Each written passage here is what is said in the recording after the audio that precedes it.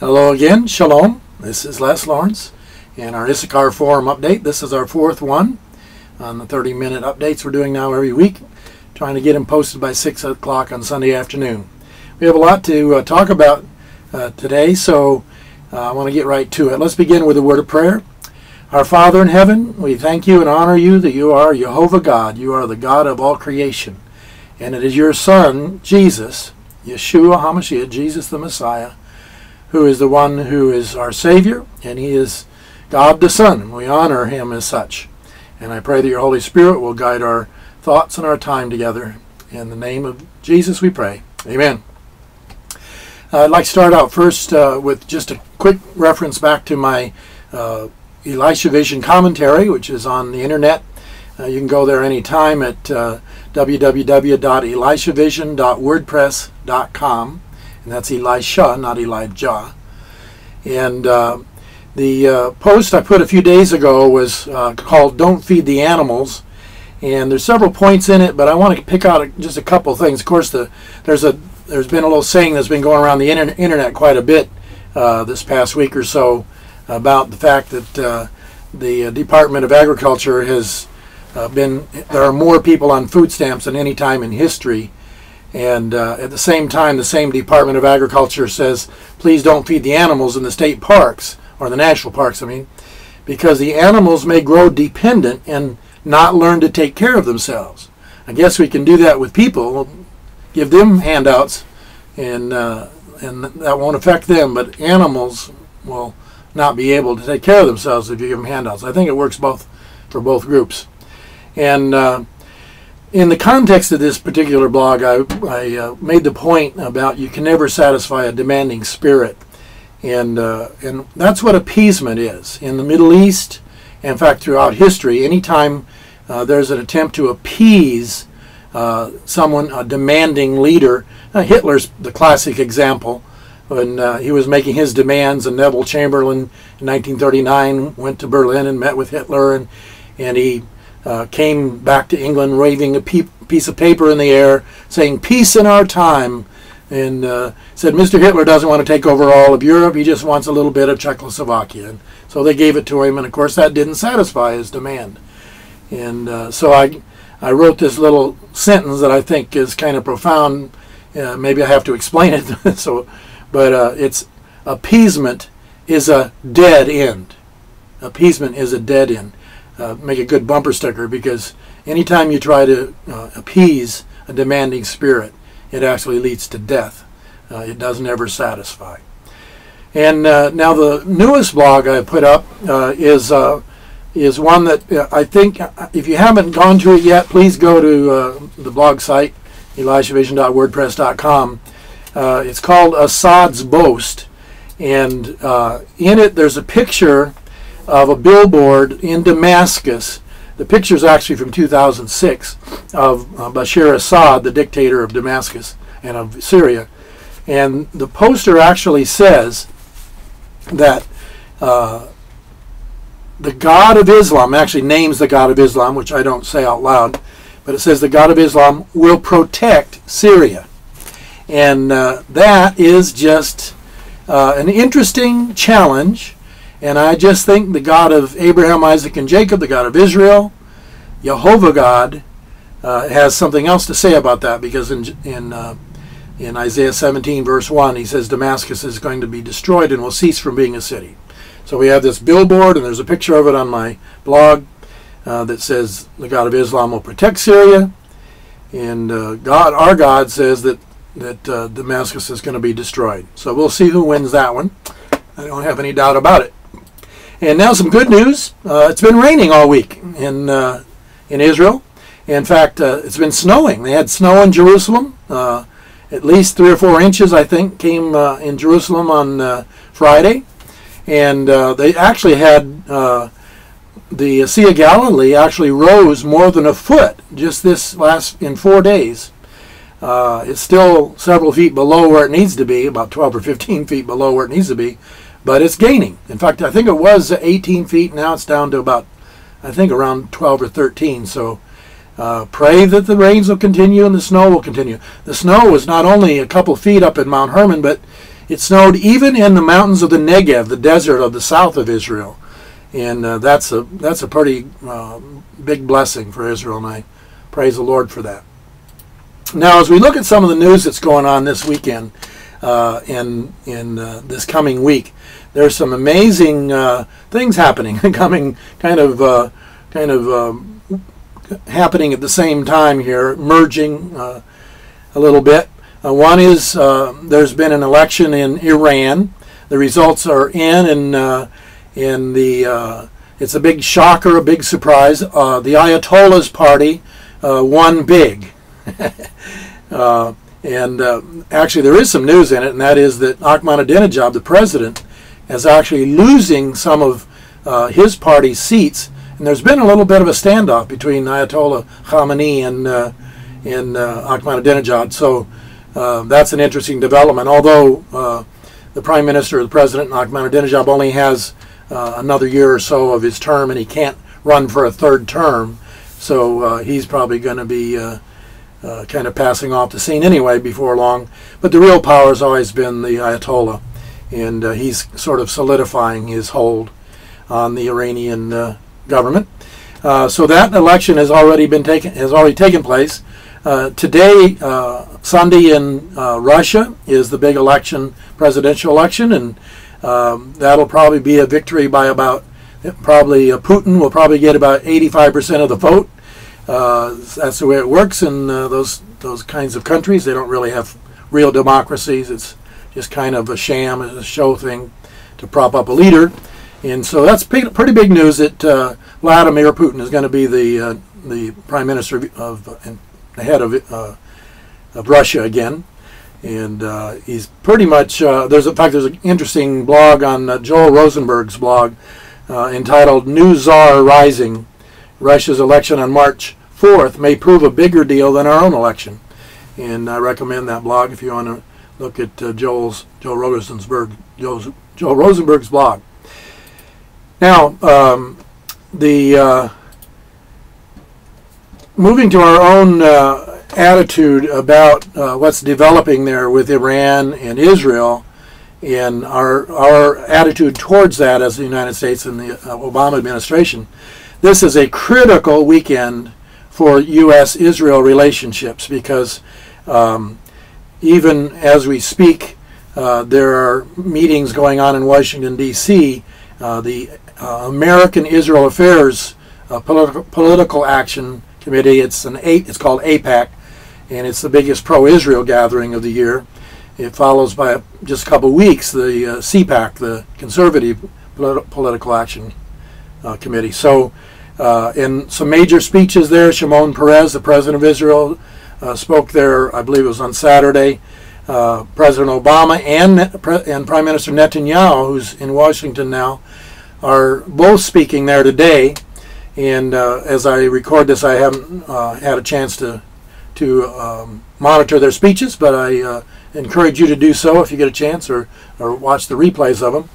And then Monday, President Obama and Netanyahu are going to meet together in Washington, and this is really a pretty big showdown because Obama continues to stonewall in terms of the U.S.'s position about Iran and whether or not we would support Israel fully and so forth, and pressuring Israel not to try to take out the nuclear facilities, and it's no secret Obama's just been openly campaigning almost for that.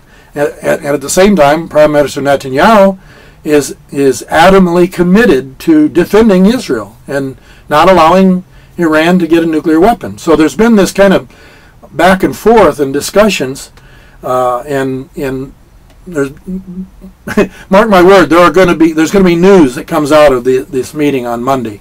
I hope it's good news. I hope Obama agrees to some more hardline positions about Iran. Although I don't predict that, I don't expect that. I hope he does. He recently, in fact, just this week, I think it was an interview in the Atlantic magazine on Friday, he actually cautions Israel against a premature attack on Iran, and he rejects red lines. Now, that's something you could easily miss in reading the news. Well, first of all, this talk about red lines is Israel has some pretty red lines. They will not allow Iran to develop nuclear weapons because for them it's existential. It means the actual survival of the country. If Iran and the Ayatollahs get the bomb, they'll use it. They've been threatening to and declaring that they'll do that for months, or actually for years. And so Netanyahu wants some red lines where if Iran reaches a certain point, the U.S. will join Israel in attacking. Well, Obama refuses that. In fact, it was just Friday that he made that public interview in the Atlantic magazine. Now, the interesting thing is what happened Friday. Friday, a line, in fact, if you looked at it on the map, it was a red line of tornadoes passed across the center of our country, killing at least 38 people. They expect that death toll to rise. In fact, in this week alone, there have been over 50 people killed by these tornadoes.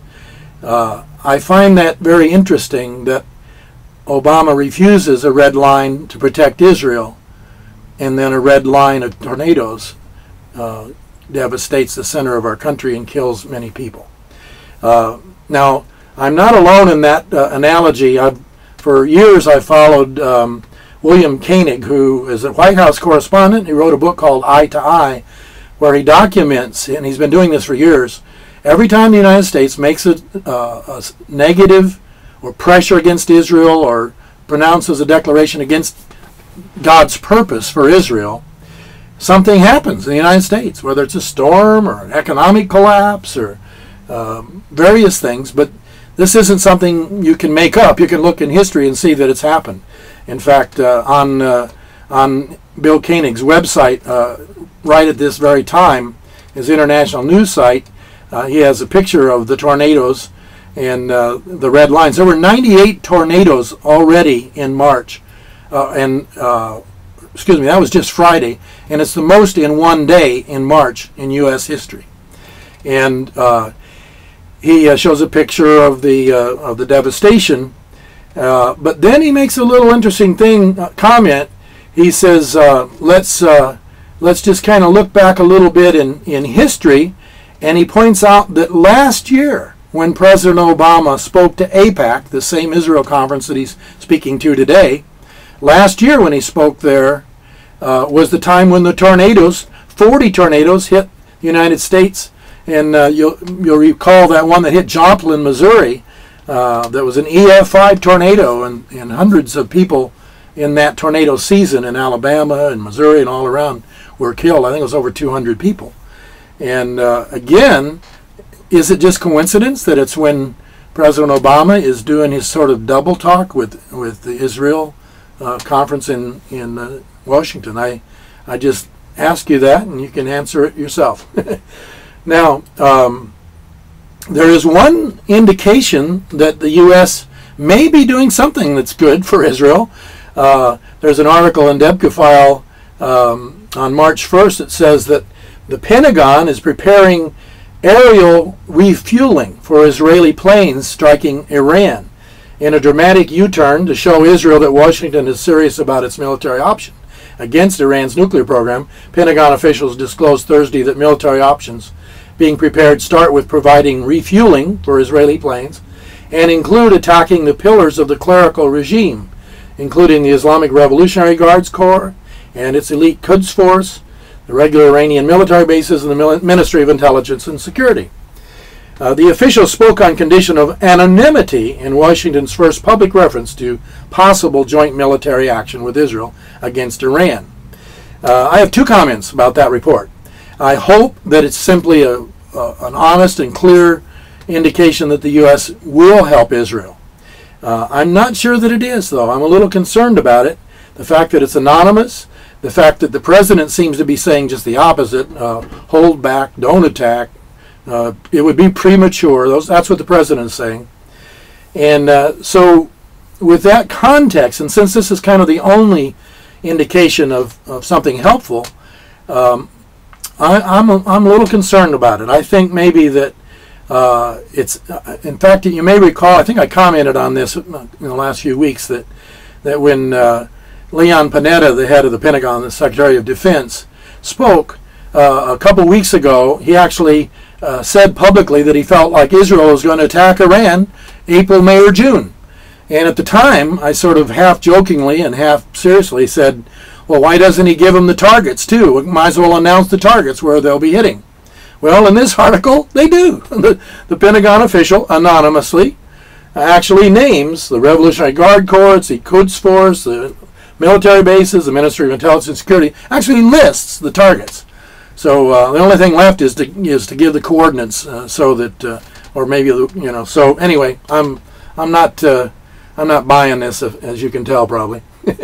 And we need to pray. That's what we need to do. Now, there's an interesting article in the Israel Today magazine, another one of my favorite sources in the Middle East.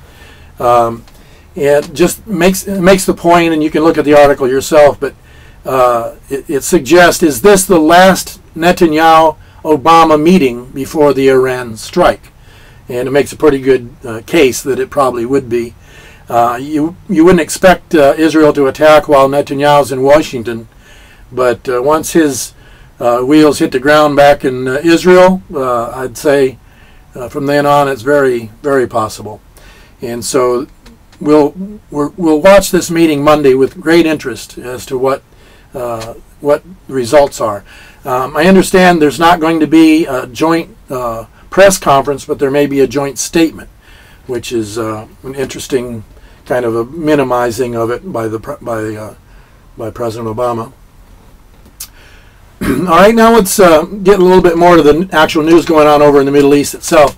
One of the things we've been watching is Turkey, and I'm still talking about the Iran crisis with their nukes, and also Iran's part in Syria, because Russia, Iran, and China have actually been supporting the dictator of Syria, Assad, and Turkey has spoken out. The president of Turkey on this past Thursday, said that Russia and Iran would soon realize they have little choice but to join international diplomatic efforts for the removal of Syrian President Bashar Assad. You say, well, so what? Well, this is an indication, actually evidence, that Turkey is beginning to feel their oats. Turkey is beginning to sort of set the tone. And they're actually speaking to Russia and Iran, and indirectly to China, to stop supporting the dictator of Syria and recognize they better get with the program with the rest of the world. And that fits into the scenario that we've been talking about, that Turkey will be the real leader in the years to come, and the new caliphate will be established there where it fell in 1924. The new caliph will probably be ruling from Turkey. So interesting evidence in that direction. One of the things that kind of typical political actions of the president, Obama, he's still trying to draw Iran into nuclear talks. And the history of that is 100% that every time we talk with Iran, we back off of our pressure, and we start talking, they then are free for several months or years, however long we're willing to keep the talks going, to go ahead and develop and work on their nuclear program. And so President Obama still doesn't get it. He's still trying to do that. And he's actually, according to Debka File, in an article February 26th, the theory is put forward that President Obama is trying to draw Iran into nuclear talks, and that he gave kind of some bait by refusing to oust Assad of Syria. And so trying to play kind of a diplomatic game. We'll let you keep Syria if you'll come and talk. And that is so futile, and really it's appeasement. And appeasement is a dead end. All right? Still with Syria, there are tanks deployed Sunday now in the main city in eastern Syria. Most of the action has been in central Syria with Homs and Hama, and even within Damascus there have been some deaths. But now another city in eastern Syria, army tanks are deployed in Deir al-Zor, another possible flashpoint. Opposition sources say the Free Syrian Army, the rebels in the city, have been arming and organizing over the last 2 months as Assad forces focused on Homs. So it looks like there's about to be another breakout over there. And so just stay tuned. I'm convinced that there's over 10,000 Syrian, their own people have been killed by their government in a year's time. And it's a shame that the world's not doing anything about it.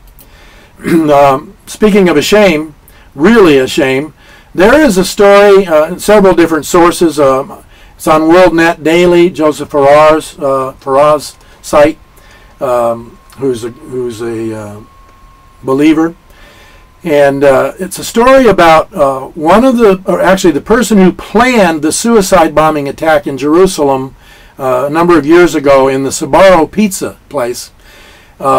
And 15 civilians were wounded, and 7 of them were children, even babies. Killed. 15 were killed. 130 were wounded. 7 children and babies were killed, several babies. Now, this woman who planned that attack is now a talk show host on Hamas TV, on Al-Quds TV, which is affiliated with Hamas. The shamelessness of it is just breathtaking.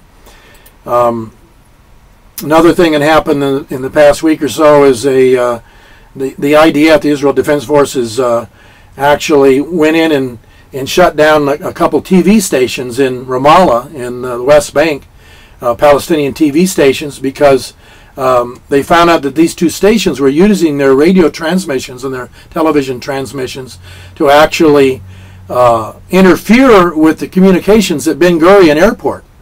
And that could have had serious consequences, so Israel stopped that immediately. A little bit from Egypt. You recall we talked a week or 2 ago about the Americans that were taking refuge in the American embassy because they were being charged with crimes, and including the son of a high official in the U.S., Ray LaHood's son.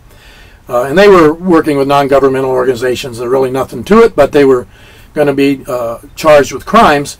Well, 7 American rights workers are on a plane out of Egypt after the U.S. paid nearly $5 million in bail to secure their freedom. Egyptian officials said the U.S. paid $300 each for 16 Americans, 9 of whom were already out of the country. So they just bribed them, basically, and they let them go. And that was actually a report on Fox News on March 1st. But then yesterday, there was a report on the Jerusalem Post. This is the reaction of the new Egyptian parliament, which is 75% Muslim radicals, Muslim Brotherhood and Salafis. And the parliament speaker decries interference behind the decision to release these Americans. And there's a kind of an uproar developing, and I would say we probably haven't heard the last of that. Now, as we survey the Middle Eastern scene, and even our own scene here in the United States, of course, the elections continue. Tuesday is the what's called Super Tuesday. 10 states are going to be voting in the primary for the Republican candidate. We're living in very serious times, and many things are being decided. One of the things that we've used, a word we've used to describe where we are, is we're in a time of acceleration. We're in a time of acceleration of history. Things that used to occur over a period of years now are happening in months. Things that used to take months are happening in a week, and things that used to take a week to develop are happening in a day and just overnight. And so that seems to be where we are right now. Prime Minister Netanyahu warned that a nuclear Iran would choke the world economy, and he's here in Washington to urge President Obama to publicly back an attack on Iran. We'll see what happens. There's a few scriptures I want to close with. The fruit of righteousness will be peace.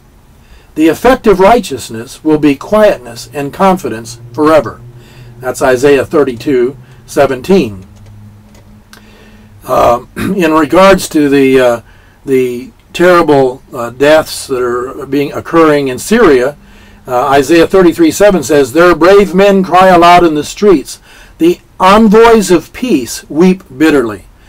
Even the UN head Ban from Korea, the head of the United Nations, has actually been appealing to Syria and getting no satisfaction. But for Israel, Psalm 146 verse 5, "Blessed is he whose help is the God of Jacob, whose hope is in Jehovah his God." Hallelujah. And Psalm 16:3, "As for the saints who are in the land, they are the glorious ones, in whom is all my delight." That's what our God says about his people. And that applies not only to Israel and the Israelis who love God, but the Christian believers around the world who love the God of Israel, the God of Abraham, Isaac, and Jacob. And one other thing to look forward to a little bit in the future is at the end of this month, March 30th, they're calling for another 1 million people to march on Israel, to come literally just walk across the borders. They tried to do that a year ago on Nakba Day, Catastrophe Day it's called, and it was pretty much a flop. But they're going to be trying it again, so we need to begin now praying all month against that endeavor on the part of the international groups as they band together to do that. So that's the update for this week, and I do ask you to continue to pray for the peace of Jerusalem. And we'll be talking to you again, Lord willing, next week. God bless. Bye-bye.